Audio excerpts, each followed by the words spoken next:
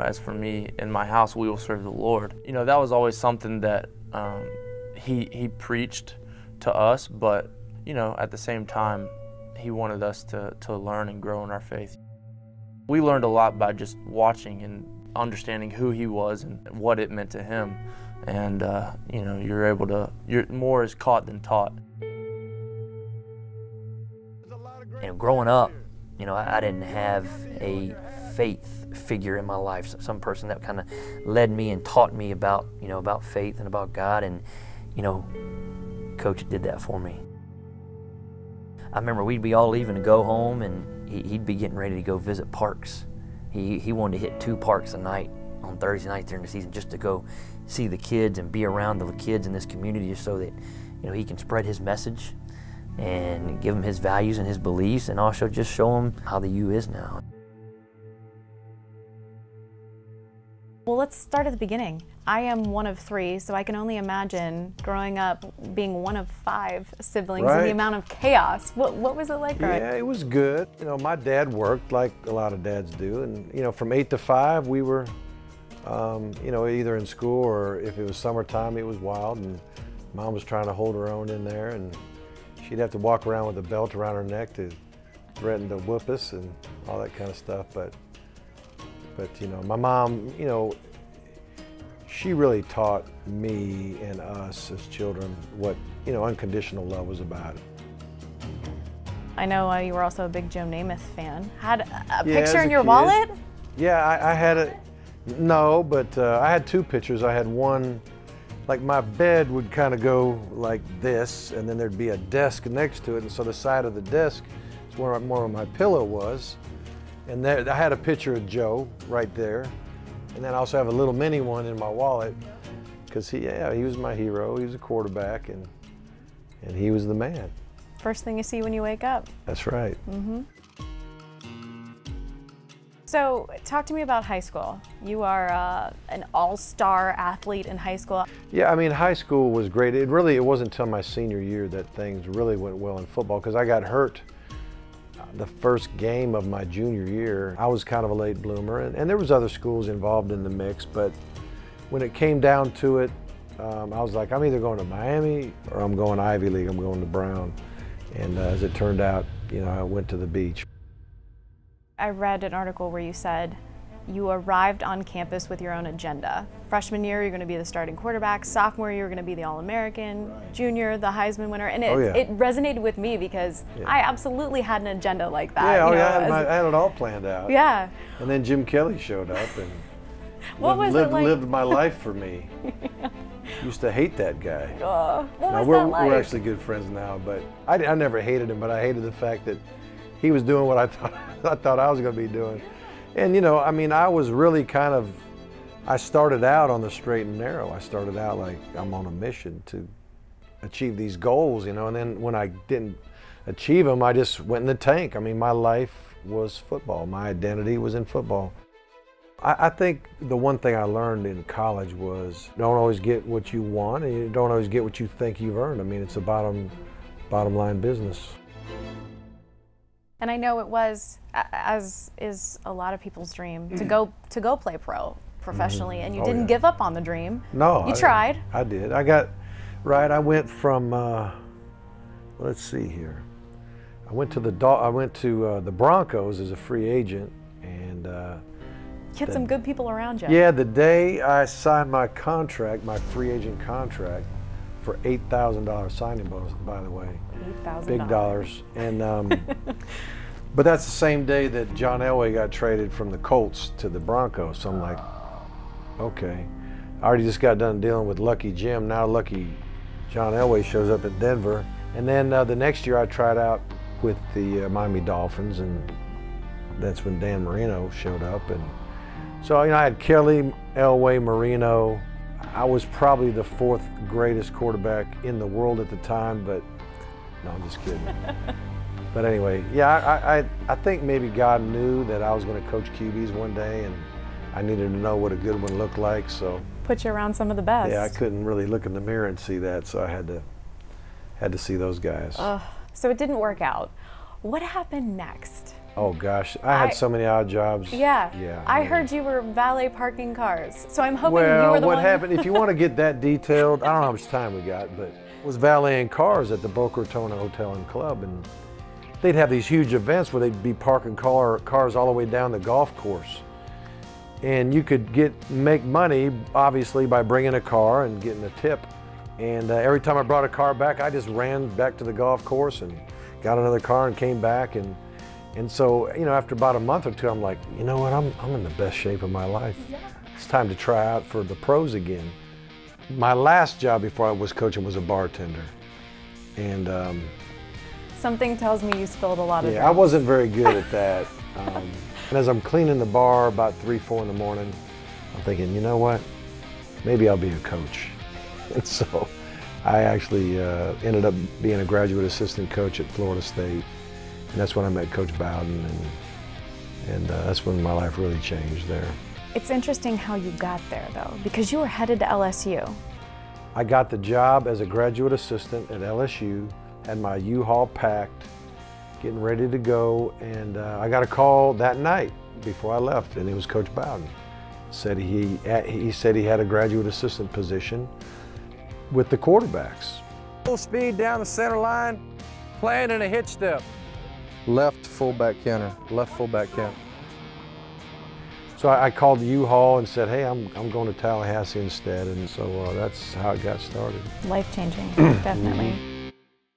I know you had a lot of success while you were there, but you also had some tough times, especially in your second season when you lost a player. Year 2, Pablo Lopez, who's from Miami, he got shot at the party, and then the next day Coach Bowden had a team meeting, and I was in the room as the graduate assistant coach, and Coach Bowden basically said a lot of things, but he said, man, I don't know where Pablo is. I don't know where he'll spend eternity. And he basically presented the gospel to the team and said, you know, God, you know, he sent his son Christ to die on the cross to take on all the sins of mankind, and if we just choose him, then, you know, he'll pay the price for your sin, you know, and give you a new life. You become a new creation and all that kind of thing. So he's kind of going through the gospel with the guys, and then he said, he goes, men, Pablo used to sit in that seat right there. He goes, you guys are 18 to 22 years old. You think you're going to live forever, just like Pablo. And he said, if that was you last night instead of Pablo, do you know where you would spend eternity? And so he's talking to the team, but I'm like, it's piercing me. And I was like, I know where I'll go if it was me last night, you know. I go the next day and knock on the door, and he's like, hey, buddy, how you doing? And he calls you buddy when he's not sure your name is. And so anyway, I went in there and prayed to receive Christ, and then I just began to try to obey, just kind of love and obey God from that point on. It was truly, you know, really was a life-changing experience. My old sin nature I was born with was eradicated through the blood of Christ, and I did become the new creation that you read about in the New Testament.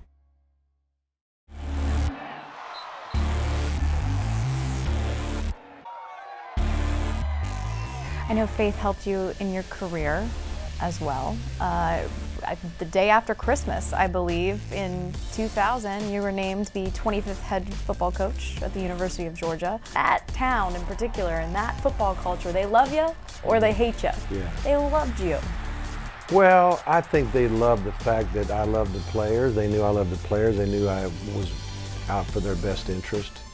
And we were pretty good. You know, we were a pretty good team, and we had a lot of very good moments. But you know, in the end, you know, we didn't win enough championships, and so it was time to move on. And I understood it. I mean, we all signed up for this business, and so it, you know, I left there grateful and thankful for the opportunity that I had and the time that I spent. I really wasn't bitter at all. I was really more grateful for the opportunity. So you mutually parted ways with Georgia. And that's at the how time, you word it. That's how you word it. That's how they word it. At the time, basically, when you leave and they pay you, then you got fired. And if they leave and you don't get paid, you probably just quit. So, anyway. You at the time though knew that Miami had been interested, but you were set that you were going to take a year off. So I was considering that, but as soon as the news came that I was leaving Georgia, I got bombarded from former players just thanking me for being an influence in their life. And I was talking to Catherine, maybe God wants me to keep doing this thing. It seemed pretty evident. I had opportunities besides Miami, but I was like, you know what, honey, I'm going to listen to Miami. If we go, we're all in, or we're just not going to, or we're going to sit. So I had a chance to meet Blake, James, the AD, and some of the board members, athletic board members. And when I left there, I was like, you know what, I think Miami is serious about being great again. And so I was like, it's either now or never, and we decided to do it. And we're very, very thankful we did. It also has to be fun that your son's out there and you are watching him become a pretty darn good coach. Well, John is he's a very good coach. He loves the game. He's a great recruiter. He's like the rest of the staff. He's a good person. He loves his wife. He loves his kids. He's the right kind of guy that you want to be a mentor to young people. You seem like you're proud. Yeah, he's a good man. And he's got a beautiful wife, Anna, who's really smart. And then, their daughter, our granddaughter, Jaden, is the most beautiful girl in the world and the smartest girl in the world. When I sit here and I talk to you, and I now know your story a little bit better, I believe that God has a plan for you. And whether you're in college and you're like, wait a minute, why is this not working out? And now here you are back at Miami. What is your mission statement here with these guys? Well, basically, I'm asking all of our coaches to do everything with excellence, and I want them to enrich the lives of our players, physically, mentally, spiritually, and I want us to all be good examples of what we're trying to teach them, because really they hear, but they watch more than they listen sometimes. And then the last thing is, which probably could be the only mission statement, is to, honor God with what we do, honor God with how we go about our business. At different points in your life are the definition of perseverance, and you've seen and show others how important faith can be in terms of definitely never giving up. What's one piece of advice that you would give somebody who is struggling to kind of find their way right now? Well, I think we as people we were searching for answers to life. Why do I exist? And I quite simply believe God created us.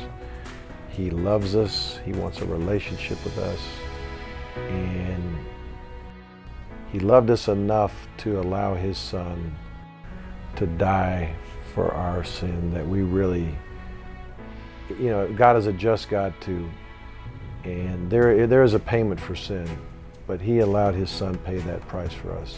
When your heart changes, then you start doing things out of love rather than because you have to. It just changes how we think.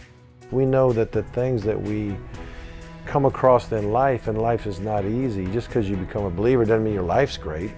You still have things that happen, but I know no matter what happens on this earth, it's nothing compared to the glory of when I jettison out of this body into my new body that God's going to give me, and my spirit and soul will live forever with Him.